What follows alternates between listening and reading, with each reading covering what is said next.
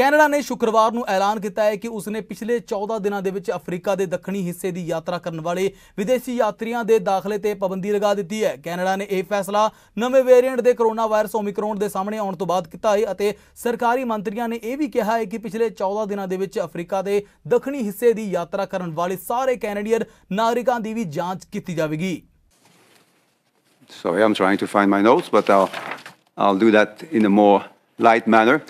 So first, we are banning the entry of foreign nationals into Canada that have traveled through Southern Africa in the last 14 days.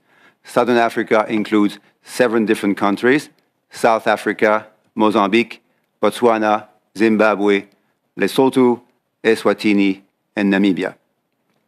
Second, for all those that have arrived in Canada in the last 14 days, we are asking them to quarantine now and to go for a COVID-19 test.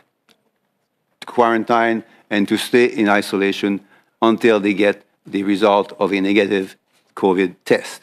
And to implement this, we will be working with provinces and territories. We are in touch with them. Third, Canadians and permanent residents and those with the right of entry into Canada will be tested on arrival.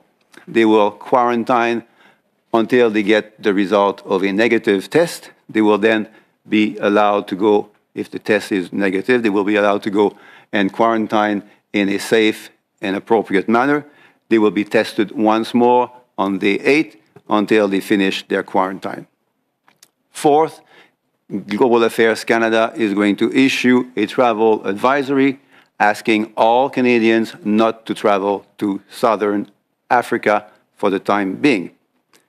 And fifth, Canadians returning from that region who need to transit through a particular country will need to be tested in that country, that last transit country, before they can be allowed to come home.